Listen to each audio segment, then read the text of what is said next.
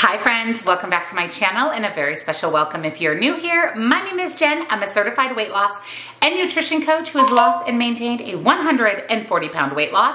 And it is Friday, so it is weigh-in day. We're going to talk about my week, my weigh-in, the Weight Watchers workshop topic. So if you're excited, give this video a big thumbs up. Subscribe if you're not, turn your bell on because I do a weigh-in every Friday. And I actually upload 5 videos every single week. Down in the description box, you will find nutrition coaching. Highly recommend those custom to you personalized macros and calories.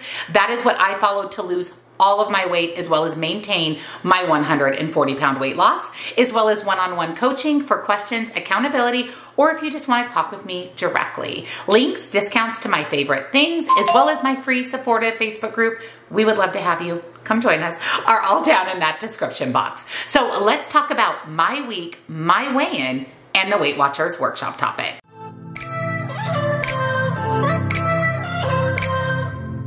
Happy Friday, friends. I hope you had an amazing week. I had a pretty good week. The only bad thing about my week is that I started my cycle. I mentioned that in last week's weigh-in that I do track my cycle, so I kind of have an idea when it's going to start. I was a day early and here we are. Here we are on my cycle, which typically makes me tired, a little bit more fatigued, a little bit grumpy, and a little bit more hungry. So it's always a struggle, as you know, during that hormonal cycle week. So that's really the only thing that I have to complain about. If I had something to complain about this week, would be starting my cycle. Other than that, I honestly had a really good week. I'm back at maintenance, as you may know. I'm eating at my maintenance calories, and for me, that's up to 2,500 calories per day. Those are my calories. Yours will be different. That is why I recommend those personalized macros and calories so that you know exactly what you should be eating every day to lose weight, maintain your weight, be successful in your overall health journey. Also, an exciting thing I did this week is ordered the outfit that I think I'm going to wear to my 30-year high school reunion.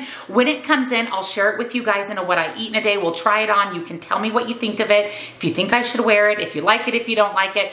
I'm excited about it and I'm hoping that it's everything that I want it to be when it comes in. So stay tuned for that. I definitely want your feedback on what I should be wearing to my reunion. I do head to Spokane here a little bit later this month for my 30-year high school reunion. I drank my water this week. I got my workouts in this week.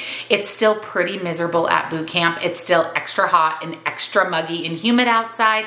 I'm extra sweaty and I've been literally drinking my entire bottle of water about halfway into my workout. So it's a little bit more miserable this time of year to do my boot camp workout, and our workouts have been intense. I actually went to sit down to film today's video and my glute muscles are so sore. My calf muscles are sore, my arms are sore, everything is sore. So it's been really intense and hot and humid at boot camp, and I've been in the gym doing my trainwell workouts twice a week. So my body is sore and tired. When I came home from boot camp this morning, before I even got ready for the day, I knew that my body needed some type of help, some type of treatment. So I actually gave myself a massage with my Bob and Brad massage gun. This is an upgraded version of the Q2 Mini. Now, Troy and I have the Q2 Mini. I actually gave that to my in-laws. And so when they released the upgraded Pro version, I had to pick it up because I loved my mini massage gun so much. But my mother-in-law's been having a lot of issues with her back that I thought that she could use the gun. So I gave it to her. So I had to go ahead and grab the newest upgraded version. Again, this is the Bob and Brad Q2 Pro Massager Mini Gun. Bob and Brad are chiropractors here on YouTube who have millions of subscribers, and they created a massaging line, which is really beneficial, as you know, for chiropractic health, as well as soreness from exercising. I'm telling you, I feel a million times better after using this morning. This is engineered for target relief. It's a pocket-sized powerhouse. This one actually boasts an innovative heat and cold head, which is revolutionizing portable therapy. Melt away tension with soothing heat therapy that stimulates blood flow, or alleviate swelling with the calming effects of cold therapy, seamlessly transitioning between the two with preset controls. This weighs less than a pound, is pocket-sized, and effortlessly slips into any bag for on-demand muscle care. It's extremely quiet, high performance, and delves deep into muscle fibers, eradicating knots and tension with professional-grade precision. You can customize your recovery with 5 speed settings, 5 unique massage heads, and easy USB charging. I love that this gives you deep tissue massaging. It really just gets in and gives you relief from those areas with a lot of tension and soreness. And I'm obsessed with the heat and cold therapy attachment. This is so revolutionary that you can actually switch between heat and cold very easily. So this is the attachment that delivers heat and cool. So right now you can see that it's on heat, and there is multiple settings for the intensity of the heat.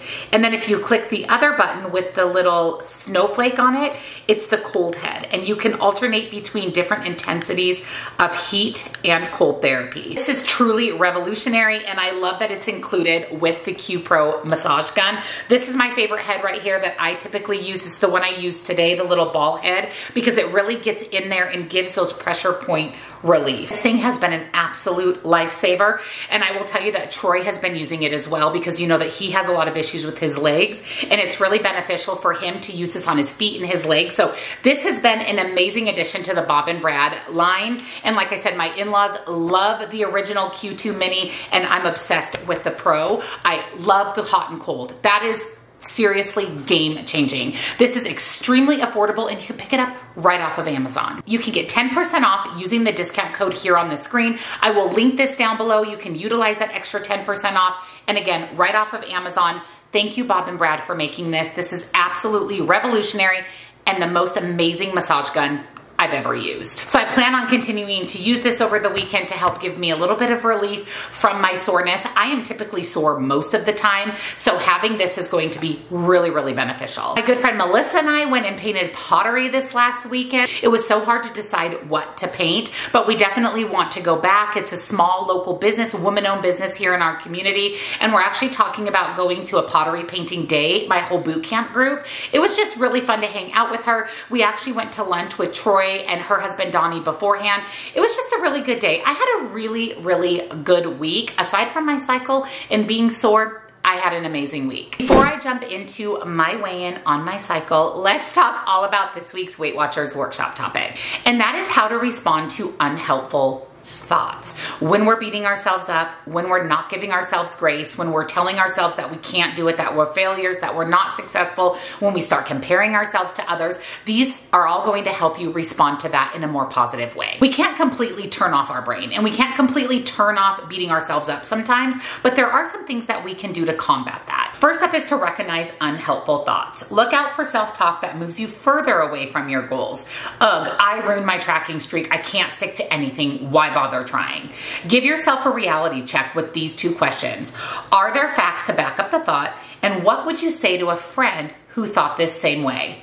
And number 3, respond with a new thought. Acknowledge the reality of what happened and a more helpful thought or what action you can take next. Losing my streak is a bummer, but tracking has kept me aware of my eating. Missing 1 day doesn't change that. I can go back and track now and start a new streak. As humans, we accept whatever our brain tells us, negative or positive. And this is because a lot of our thoughts are truly automatic and not even anything we have to think about. Sometimes it works in our favor, like telling ourselves, I look really good today, or my hair looks nice today, or look at me, I'm looking thinner and healthier, I can see a little bit more muscle.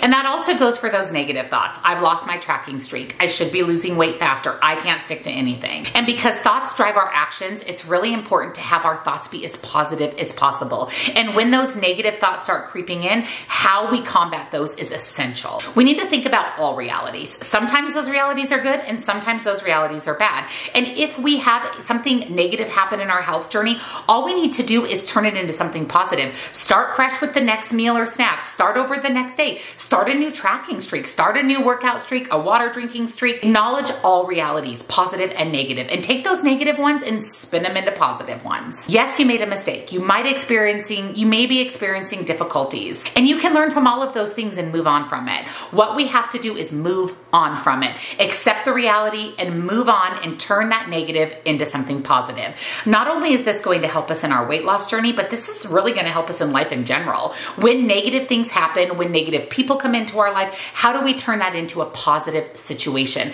I'm telling you, by giving yourself grace and taking negative thoughts and spinning them into positive thoughts, it's going to help you reach your weight loss goals, stay with your weight loss goals, reach your health goals, and just make your overall life a healthier, more positive place to be. It's really important to navigate negative thoughts and spin them into those positive thoughts. Speaking about negative thoughts into positive thoughts, I've been complaining about my cycle all video, and I even was up on the scale a little bit last week, 0.4, and I mentioned that we'll have to see what happens with this week's weigh-in because I will be on my cycle. It is actually day 4 of my cycle, so I'm kind of getting towards the tail end of it. I've been feeling, like I said, a little more tired, a little more fatigued, a little bit more hungry.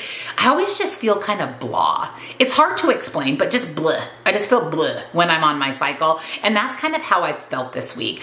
But I've taken that negative thought, that negative feeling, and I've spun it into something positive. I drank my water, I ate my calories, I went and did my workouts, regardless of being on my cycle. And when I stepped on the scale today, I am actually up 0.2. So my weight is up a little tiny bit. You guys, 0.2 is a maintain. I literally could walk to my mailbox and back and potentially lose 0.2 pounds. I always consider anything under a pound pretty much a maintenance, and 0.2 is fantastic considering I'm pretty much in the middle to the tail end of my cycle. So I am up 0.2 this week. I'm not mad about it. I feel really good about it. To me, again, that's a maintenance, and maintaining on my cycle, in my opinion, is a huge win. Once my cycle's over, I anticipate maybe that going away, but we'll see what the next week's weigh-in brings. But I'm not beating myself up. I'm actually turning that into something positive. A 0.2 gain is a big win because I'm on my cycle, and it could have been a lot worse. I mean, it could have been a lot worse. So now I want to hear from you guys. How was your week? How was your weigh-in? What negative thoughts have you had that you've turned into positive thoughts, and how did you do it? Let us know down in the comments. You may just help someone out more than you could ever imagine. And if you enjoyed another weigh-in video, give it a big, huge thumbs up. Subscribe, turn your bell on, because we do a weigh-in every Friday, and I actually upload 5 videos every single week. Down in the description box, I will have nutrition coaching, links and discounts to my favorite things, and come join our free Facebook group. We would love to have you. We'll also have the new Bob and Brad massage gun, obsessed with this, linked in the description box. Have an amazing Friday, and I will see you in tomorrow's grocery haul. Bye!